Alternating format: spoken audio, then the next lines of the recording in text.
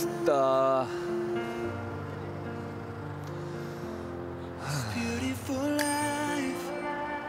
난 너의 곁에 있을게. It's beautiful life. 너의 뒤에 서 있을게. 코끝에 먼저 와버린. 먹고 자고 또 뒤척이다가 네 생각에 눈물이 나는 얘기 빵빵. 어떤가요? 그댄 괜찮나봐요. 하루하루 그대 추억에 안아주며 두 손 잡아주며 I'll be your man. 다시 너를 놓지 않을게. 함께할 저의 친구들은요, 제가 19살 때부터 봤으니까 거의 한 3년 이상 본 친구들이고요. 저도 정상은 아니지만 둘 다 좀 정상은 아니에요. 제 친구들인 만큼 그 친구들도 저를 부르면은 저도 아무 생각 없이 그냥 바로 나가고, 그리고 제가 그 친구들을 불러도 아무 생각 없이 바로 나올 수 있는 그런, 보고 싶을 때 볼 수 있는 친구들?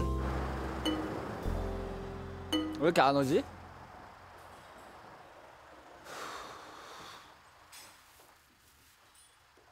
아, 너무 추워. 아, 추워. 아. 왜 이렇게 안 와? 똥통에 빠졌나? 아, 아. 왜 안 와?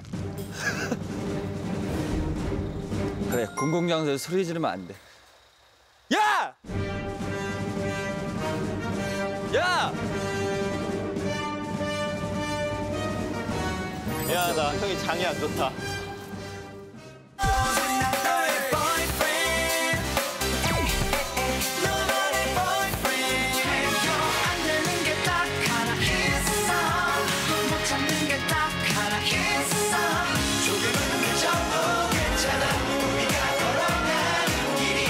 저 누군데 미쳤다고 두 개를 들었습니까? 예. 걸 수 있어? 걸 수 있습니다. 저 군장도 들 수 있습니다. 걸 수 있어? 예. 뭐 먹을래? 먹자. 그래, 지갑 있지? 어? 저 치고 안 갖고 왔는데요? 넌 항상 그런 식이야. 야, 빨리 평소 포지션대로 서. 포지션대로 서. 어? 자영민, 우광민 모르냐? 자영민, 우광민으로 서. 싫어. 그렇게 서. 야, 이거 맛있겠다. 야, 소떡. 소시지, 소시지야. 롱소시지. 케이크 소시지지, 원래. 그래서 누가 사는데? 가위바위보 하자. 인생 게임이랬어. 야, 근데 너네 둘이 어차피 같은 계좌로 나가지 않아? 가위바위보. 가위바위보. 네가 살 거였어. 진짜 오바다. 너 우리 사진을 꼭 지갑까지 왔구나. 저희 소떡 하나랑 케이크 소세지랑 롱 소세지 하나씩 주세요. 예. 네. 네? 네? 야, 요즘 소세지가 요즘 수입산인가 봐요.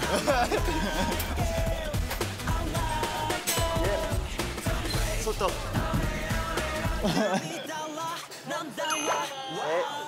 야, 광나야 빨리 왼쪽으로 와. 아, 싫어. 아, 그럴까? 야, 우리 포지... 야, 합체야, 무슨. 아, 싫어. 아, 그럴까? 합체로, 야? 너네가 양쪽에 있어야 내가 덜 추워. 자, 여기 쌍둥이 여기 둘이. 아유. 어딜 가나 좌광민, 우영민은 존재한다. 우리가 이렇게요. 너를 이렇게 더 돋보이게 해주는 거야, 인마. 그래, 아유.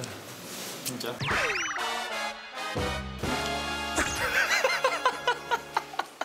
고마운 줄 알아야 돼. 야, 나 지금 손에 양념 묻은 줄 알고 빨았는데 콧물이었어. 짭짤해? 아유, 간이 부족했어? 진짜 너답다. 근데 우리 어디 가? 너 빨리 플랜 왕이잖아, 네가. 너 핸드폰 지금 있어? 내가 찾아볼게. 피용창. 어? 피용창. 아니, 대한민국 구석구석이라고 치면 나온대. 어? 대한민국 구석구석? 대한민국 구석구석이라고 치면은 대한민국 구석구석이 나오는 거야. 멍들지 마. 진짜야. 말도 안 되는 소리. 아 진짜라니까? 여행에 해가지고 나오네. 우와 이거 뭐야? 여행 정보 포털 막 그런 거 있는데. 그래서 평창에 치면 되지 여기서. 럽실에 있는 울산에. 맞네. 야 이제 곧 동계올림픽 가잖아. 아 그래. 거기 스키점프 한다니까 스키점프. 너 스키점프 할 줄 알아? 할 줄 알아? 내가 왜 할 줄 알아? 할 줄 알 수 있지 막. 할 줄 아는 것처럼 말했잖아. 아 근데 짜증나 진짜.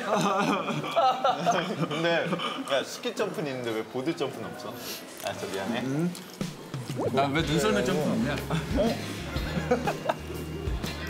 야 평창 낚시터. 어? 아니 낚시 그만해.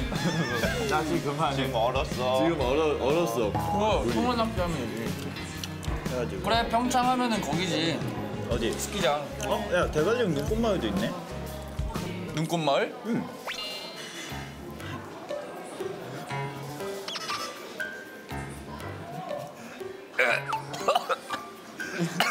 야. 뭐 혼자 뭐 하는 거야? 아 눈곱이 이렇게 꼈냐. 위치 정보는. 야 내가 항상 말했지. 여행은 즉흥이야. 나도. 그래 우리 아침 7시까지 PC방에 있다가 갑자기 그 놀이공원 간 적 있잖아. 야 이것 좀 먹어줘. 나 너무. 아 싫어. 이렇게 먹어놓고서는 나 뭐 먹으래. 너무 많아 이거. 한 입만 먹어. 야 그럴 건 다 먹어. 그럼 우리 출발해봐. 어디? 출발해. 우리 어디 갈 건지 얘기를 해. 야 그럼 줘봐. 그거 왜 찾다가 말았어.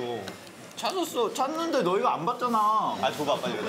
줘봐 빨리. 야 빼지지 마. 야 내가 찾아. 내가 다 찾았는데 너희가 안 봤어. 아 내가 볼게. 빼지 마. 알았어. 야 이거 뭐야? 아 여기 근데 써 있는 게. 그래 이거 나도 며칠 전에 봤어. 2017 겨울 여행 주간. 여행하는 주간인 거지? 1월 14일부터 1월 말까지. 그래서 지금 여기서 추천해 주시는 그 여행지가 지금 대관령이랑 그치. 그 스키 점프대. 그 목장. 또 이 목장. 되게 많아 여기. 이쁜 곳 되게 많더라고. 그러면은 목장에 양떼 목장. 그럴까? 뭐하냐? 가자. 아. 영민아 너가 앞에 타라. 너가 앞에 타라. 내가 뒤에 탈게. 내가 뒤에 타서 많이 떠들어 줄게.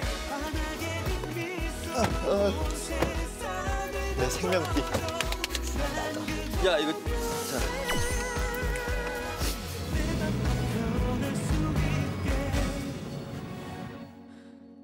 행복해. 요즘 뭐해?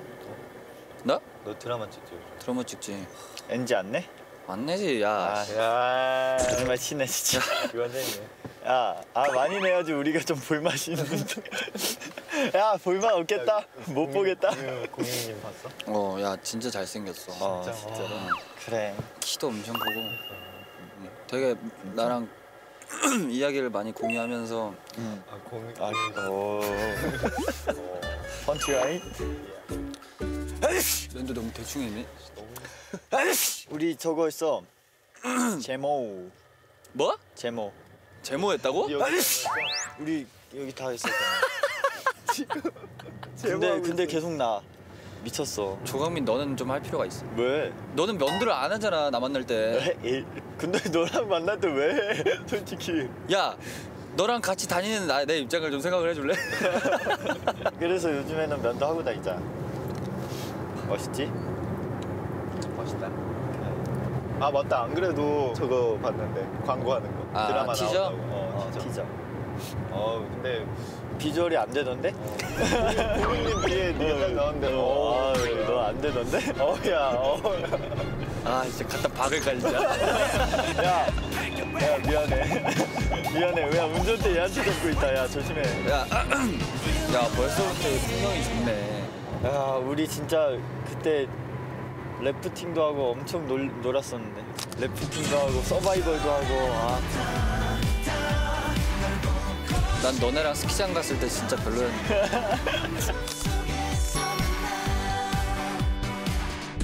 야 안 좋은 원래 추억이 그렇게 있어. 하는 거야. 아는 사람이 가르쳐주지 누가 가르쳐줘 솔직히. 그거. 그때 조광민이었나? 보드 타다가 자빠졌는데 초등학생이 이렇게 웃었잖아. 아 나 그때 진짜 수치심 느꼈어 그때 나에 대해서. 수능 때가 19살 때냐? 우리? 그럼 수능 때가 19살이 몇 살이냐? 그지? 참 바보 아니야? 바보 아니야? 3년 됐네. 근데 우리 그때 처음 만난 거야 그럼? 그래.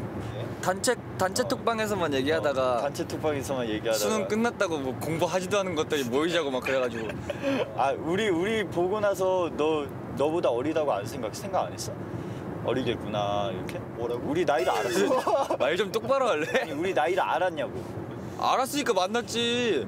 아니 아니야. 95년생 톡방에서 만나자 그래서 아니, 만났는데 아니. 그럼 96년생이냐? 아니 말고 진짜 처음 봤을 때 있잖아. 없나? 나는 그 이제 인터넷으로 서치를 해봤지. 95년생 그래? 연예인 누가 있나?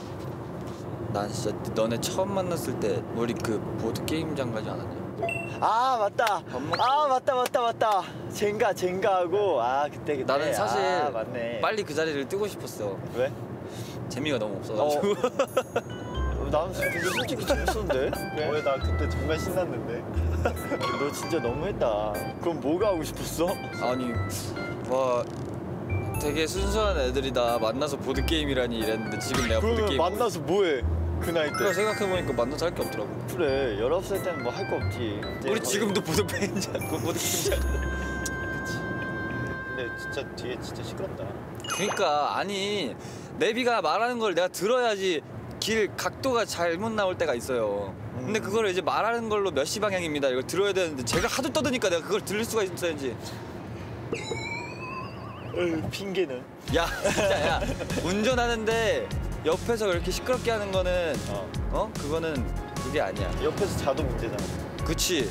너는 맨날 뭐야? 야, 어떻게 노민우는 어떻게 하라는 거야? 어떻게? 진짜 니네 나중에 면허 따기만 해라 진짜. 난 안 딸 거야. 나도 못 따겠어. 무서워. 넌 잠은 자냐? 숙면은? 잠은 죽어서도 많이 자. 그러다 죽는다. 야, 너 막말 아니야? 그러다가 그러니까 몸 조심해라 이거지. 그래. 몸 조심해라. 친구로서 걱정하는 거지. 아니 잠은 몰아서 자면 되는데. 놀고 싶어? 그치.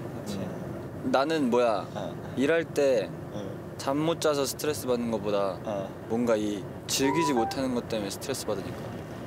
그래서 맨날 옛날에 밤새고 촬영 가고 너네들이랑 밤새고 촬영 가고 막 그랬잖아. 우리가 대단하다고 했잖아. 근데 이제 못 하겠어. 그럴 것 같아.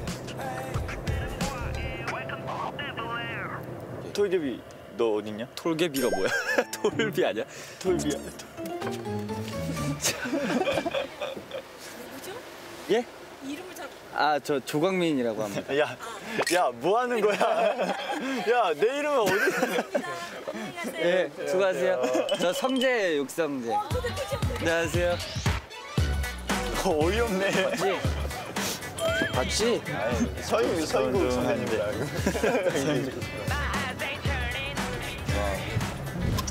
야, 니네 어제 떨려서 잠 못 잤겠네?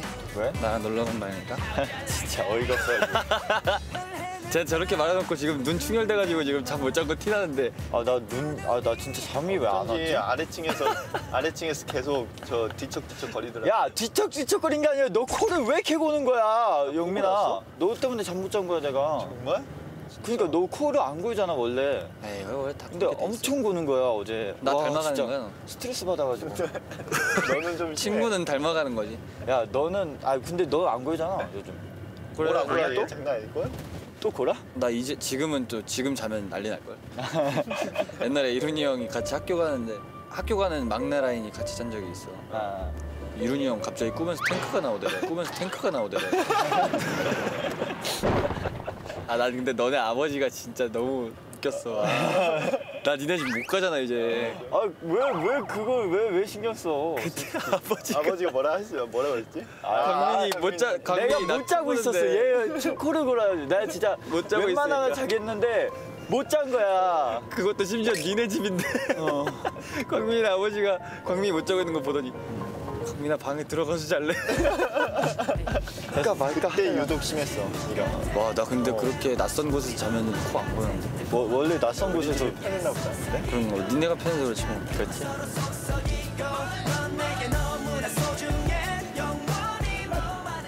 아 그때 진짜 가관이었는데 떨면서 어휴. 되게 아줌마 같았어 방금. 아 진짜 아니 근데 와 그때 나 생각만 해도 주책이었어 진짜로. 너는 항상 주책이야. 뭐 항상이야. 그렇게 말하면 상처받아. 알았어. 알았어 광민호. 상처받지 야 마. 안 똑같으면서 따라하지 좀 마 진짜로. 안 똑같으면서 따라하지 마. 아니 나는 솔직히 말 안 할 수 있어. 근데 뭘 안 할 수 있어? 아니 말 안 할 수 있어 솔직히. 근데 너 혹시라도 좀 피곤하면 그러면은 그럴까봐 그렇지 나는. 잠들까봐. 그럼 노래 해줘. 노래? 푸른 하늘 은하수 푸른 하늘 은하수. 괜히 시켰지? 진짜 너 별명 잘 지은 것 같아. 두동. 두뇌 동안. 야 솔직히 마음에 들어. 야 솔직히 다른 별명은 정말 싫었는데 두뇌 동안 정도는 괜찮은 거야. 그래 내가 좀 그래도 이쁜 단어들로 네가 잘 안 쓰는 이쁜 단어다. 길 잃은 거 아니지? 여기 맞아? 이쪽으로 가는 거 길을 맞아? 걷다 헤매이는 뭐야? 너네 생일이 1월 우리? 잠깐 3월 어? 야 그냥 잊어. 야 그냥 잊을 거면 그냥 확실히 야, 잊어. 니네 내 생일 알아? 너 5월 20일. 웃기고 있는데 장난하냐? 야, 너 6월이잖아. 아니 5월이야. 5월. 그러니까 6월이야. 아니지 5월 10일. 야 7월이다. 아 뭔 소리야 5월이야. 어차피 모르네 니네도. 7월. 난 니네 알아. 뭔데? 뭐? 자 일단 월부터 말해볼게. 2월. 아니야. 야 3월 맞잖아. 아니야. 4월? 그래 4월. 야 그렇게 하면 다 맞춰. 4월 21일. 아 아까웠다. 20일. 아니야. 19일. 4월 24일 그걸 몰라? 쉽잖아 외우기도. 4, 2, 4. 야 5월 2일이 더 쉽잖아. 5월 2일. 5일이야 5일. 에이 어렵다 5월이. 솔직히. 야, 너네 그래서 몇 분 차이로? 6분. 넌 머릿속에 지우개가 있냐? 이렇게 기억을 못해 뭘 하면. 야 우리를 친구라고 기억하는 것만으로도 넌 신기하다 진짜로. 저 오늘따라 말 잘한다. 대단해. 나 원래 말 잘하잖아. 야 광민아. 왜 광민이 있냐? 뭐? 어디? 저기. 개? 진짜. 아 귀엽다. 그거. 나갔네. 야 다 왔다. 스카이렌즈. 야 펼쳐 있어. 풍력 발전소라고 하는 건데 저게 바람 때문에 돌면서 전기가 만들어져. 오, 다 아는 거. 대관령 하늘 목장 하지 마. 그런 거 좀. 아 tim나지. 대관령 하늘 목장 하지 말라고. 뿌잉 진짜 왜 이래? 신났구나. 이제 신났어요. 한방 주차 빠. 아. 야 너네랑 다니면 내가 너무 다 해야 돼서 너무. 야 이런 맛이 있잖아 또. 네가 우리 리더잖아. 뭔가 보람차지 않아? 딱 보람차게. 한 명씩 온다. 귀여워. 아이고 귀여워랑. 이리 와. 하나 둘 셋.